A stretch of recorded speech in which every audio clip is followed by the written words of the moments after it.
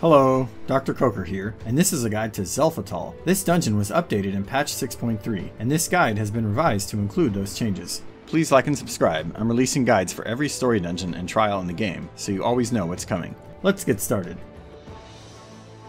The first boss here is Nuzal Hueloc. He has a spell called Wind Blast, which is a simple marked line AoE attack. Just step aside to avoid damage. When he casts Lift, a few things will happen. First, he'll rise up and become untargetable, then some adds will spawn. Once you take them out, the floating turret will remain alive at 1 health and will cast Hot Blast. Someone will need to run and stand under the boss because the blast will shoot you upwards, and that way you can knock the boss back down to where he can be targeted and the turret will despawn.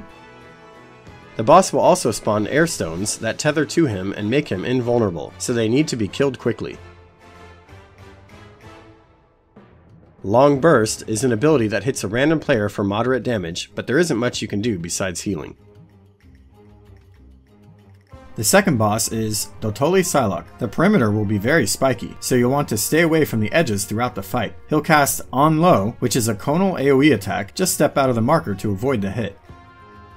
On High is a radial knockback. Just make sure you're positioned in front of a fence so you don't get knocked into the spikes.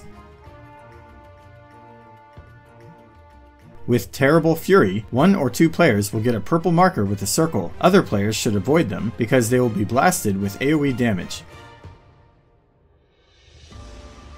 Swift Feather is a cast that is always followed by On Low, and it makes this cast of On Low nearly instant.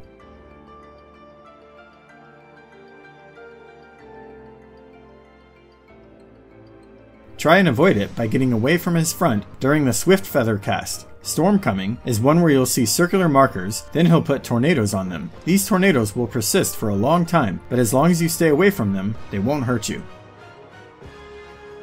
The final boss is Tozol Huatotl. He often casts Ixali Arrow 2 and Ixali Arrow 3. Ixali Arrow 2 is a marked line AoE attack. Just step out of the marker to avoid being hit. Ixali Arrow 3 does light unavoidable damage to all players, just heal through it. Hawk is another common cast. It has 2 possible outcomes and it will alternate. In one case, every player will be marked with a green circle and will need to spread apart to avoid overlapping damage.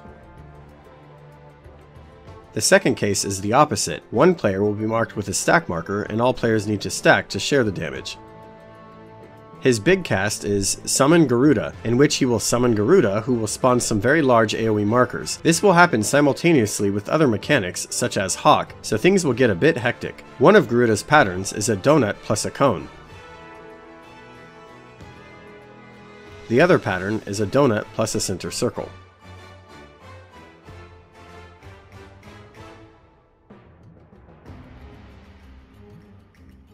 And that's it for Xelphatol, updated for patch 6.3. Thanks for watching, and good luck. Until next time.